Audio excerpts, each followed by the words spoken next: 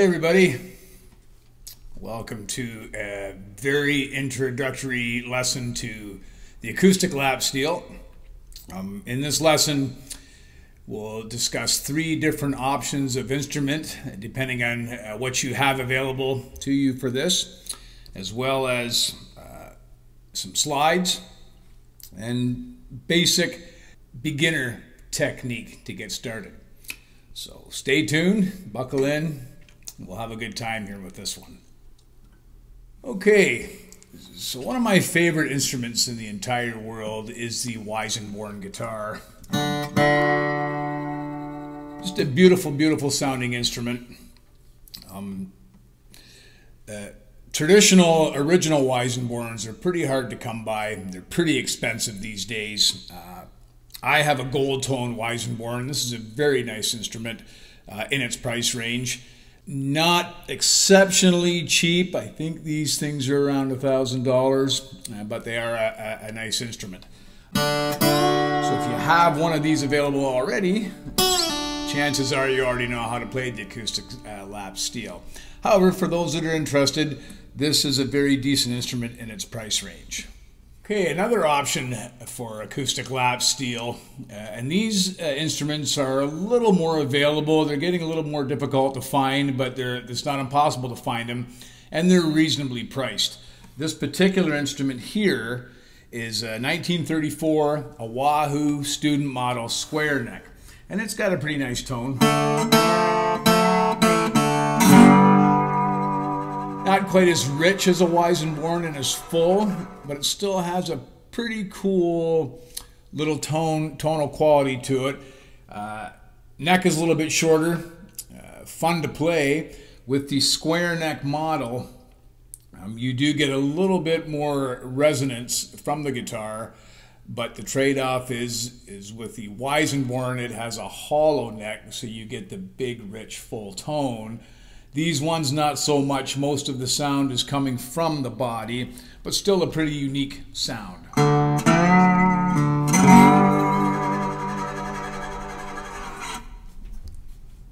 Okay, so if those first 2 instruments are beyond your capability to obtain or a little higher in price than you want to go, if you have an old guitar laying around, it's very, very easy to turn that into an Acoustic Lap Steel.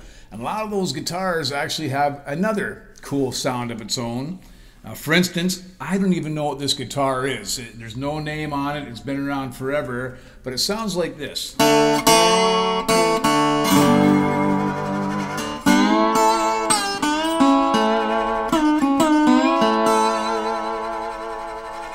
And for today's lesson, we will use this guitar, as I expect that most of you may go with this route until you decide you really want to get deep into the lap steel guitar. Okay, so you'll notice that on this guitar, this is just a regular round neck, small body guitar. You can do this with any size guitar, but this is a small bodied student model guitar, a parlor guitar, if you will, and probably my favorite type of acoustic guitar. I just love those old parlor guitars. They have a certain sound to them. So you'll notice that I have a raised nut on this. And this nut looks like this. These are easily obtainable from most guitar shops. I'll show it to you here in the camera. Basically, it's a raised nut, and it just sits over top of the original nut that's already there. I'm hoping this is in focus for you. You know, I'm doing these videos here on the amateur side, but it's essentially just a raised nut. They're not expensive, and they just slip over top of the actual nut that's on the guitar. Okay, so this way you can easily remove it. If you decide that you want to modify your guitar to play Acoustic Lap Steel, it's very simple. You can just throw the nut on there, the string pressures will hold the nut down, and voila, you've got an Acoustic Lap Steel that you're not absolutely married to, nor do you have to alter the guitar in any way which may or may not damage it or reduce its value. So for this lesson, this is what we will use. Assuming that most of you guys have access to a high nut, they call it, we'll go with this for today. Now, there are a number of different types of slide bars that you can use. As a matter of fact, there's endless possibilities, I think. For this lesson, I'm going to give you three options, three easily obtainable options. The first one, I like these Dunlop Lapdog slides. Easily had. They have a beveled end on them, which is good for pull-offs. They have a nice mass to them. The advantage of these bars is exactly the pull-offs. With this type of bar, you can go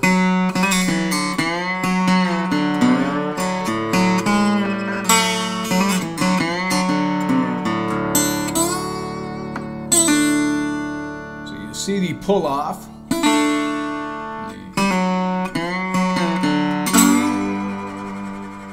Okay, so we should take a quick look at how to hold the bar. These bars have a little slot on the top for your first finger to rest in. Then you can take your second finger. You'll see that it has a ridge, sort of a concave ridge, that the second finger fits comfortably into. So you would hold the bar like this, okay? And then your thumb, of course, on the other side. You can see how that is there. So pretty comfortable, very easily, very ergonomically friendly. And this bar, of course, if you've watched my previous slide lessons, you're gonna wanna damp the strings behind the bar. So doing that, you can use your third finger down on the strings to give it a muted sound so that it sounds like this behind the bar. Then you don't have that unwanted string noise. If you need to get more detail of that, you can go back to the previous slide guitar lesson with my bottleneck series, my standard slide guitar series. So just to go over this briefly, the bar fits like this in your hand, all right, with your third finger behind to get rid of all the unwanted noise. So this way, everything sounds clean, execution's good.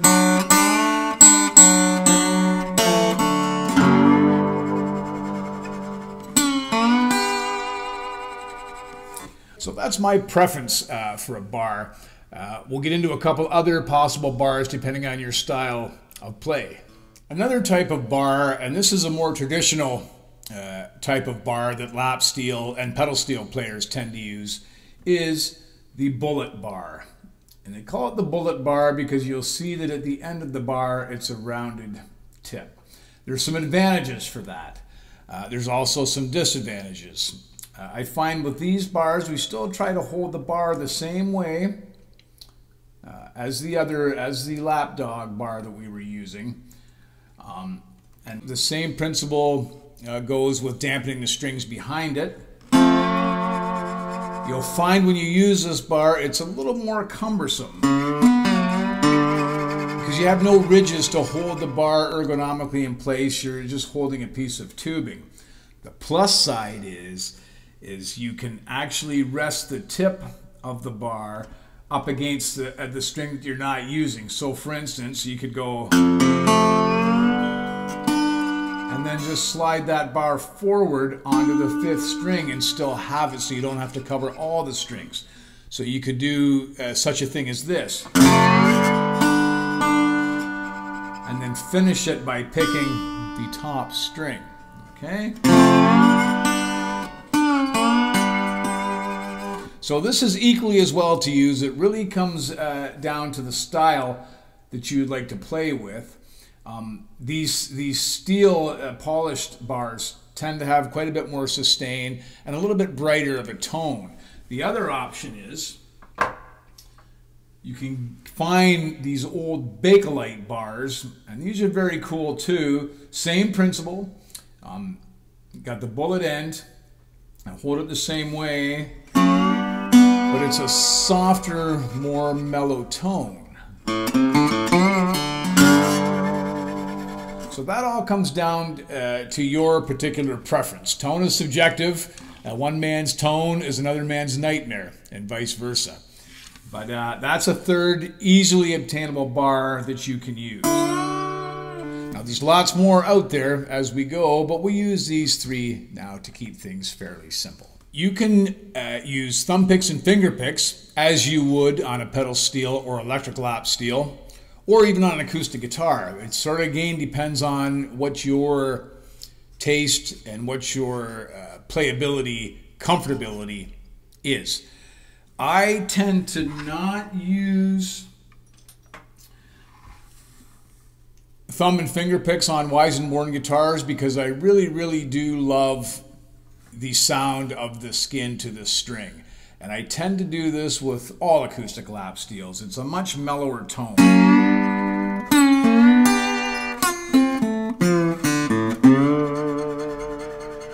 So you're having the skin to the string sound, which is pleasant to me. Maybe not to everybody, but pleasant to me. Having said that, I also use a thumb pick. I tend to use these Dunlop that have the little hook in the bottom of them just because they're more ergonomically comfortable for me. And then I'll use finger picks also. I find with finger picks, if I need to be louder, if I'm with a bunch of different musicians playing in a group acoustically, let's say you've got a banjo there, traditionally loud, or more loud acoustic guitar players, I tend to use the finger picks. However, the drawback with the finger picks is that it's more of a noisy sound. I guess it's not quite as warm and beautiful. It's a little more brash, but it is louder.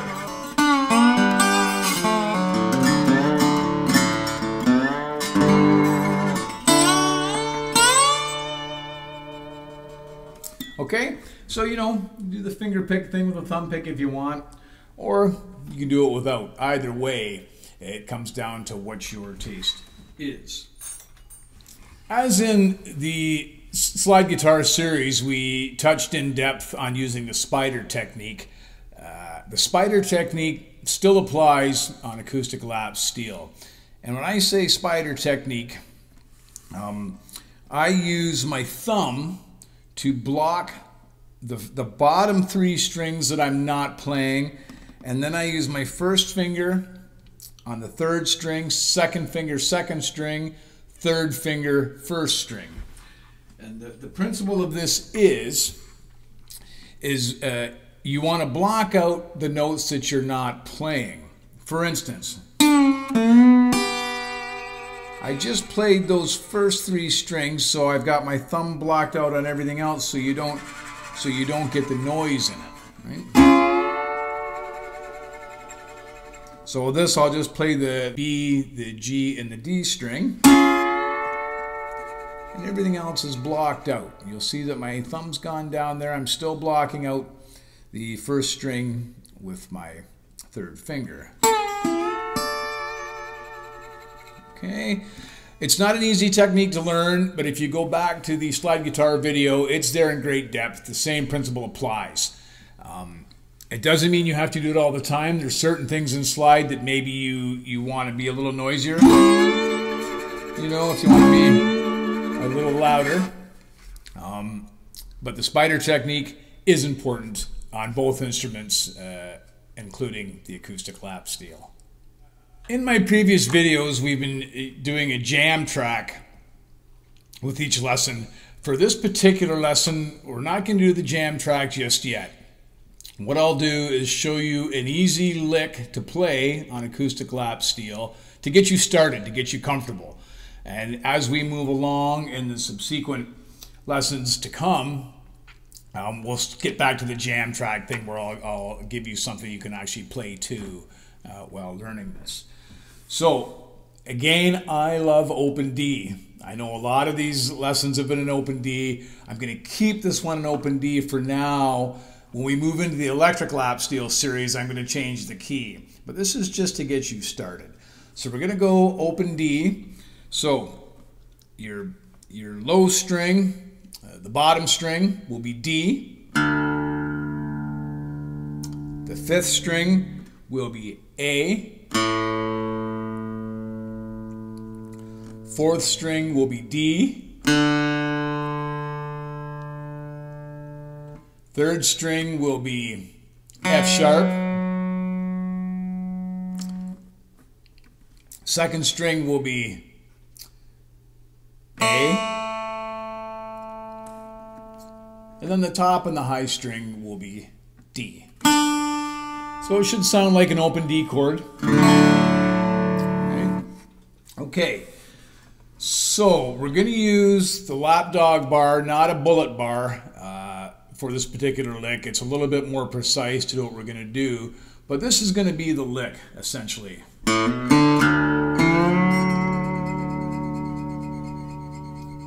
Okay, do it one more time.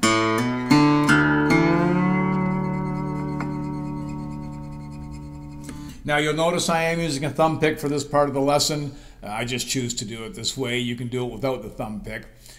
The lick is going to basically start on the fifth string. And we're going to play it open and then pluck to the second fret with the bar. And again, let's not forget, when you're playing slide guitar, the bar goes over top of the fret and not in between the frets.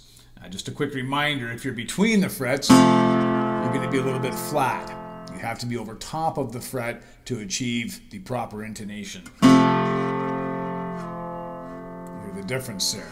So we're going to start on the fifth string, going to pluck it, add the second fret, fifth string, and then with your second finger, pluck the D string, which will be your fourth string. So, okay. And then to finish it, we're going to pluck the sixth string with your thumb.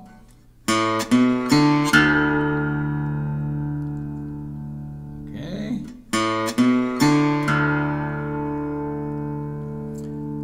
And then we're going to slide with the slide from the fourth string, second fret, up to the fourth fret. Now you'll notice I'm pointing the bar down and in, so I'm not, these strings are remaining open.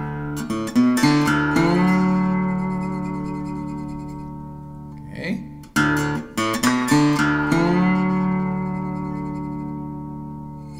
And don't forget, vibrato is key. We've discussed vibrato heavily in the standard slide guitar lessons.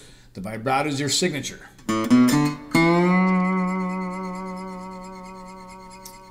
Okay, so play the lick slowly.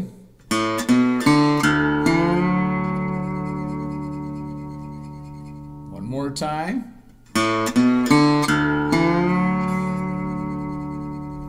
And then we'll finish the lick with a sweep all the way to the fifth fret. So you'll start at the fourth fret and you'll go. Okay, so you're just going to use your thumb. Just sweep all the way to the fifth fret.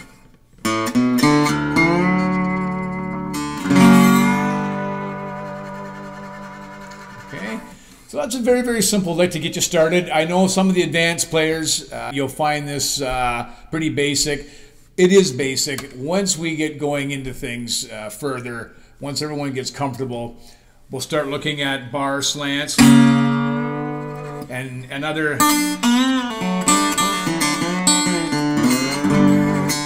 ways to do the lick. I just want to keep it nice and easy for the beginner players to get them interested and comfortable in doing this. So we'll do the lick one more time.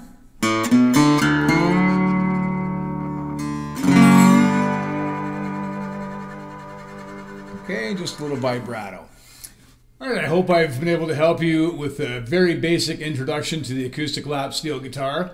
Stay tuned. We're going to get in depth with this part of the series as we go. One of my favorite instruments to play, and I sure do love the sound of it when other people play it. So I hope you've enjoyed this, and stay tuned. We got lots more coming up right here.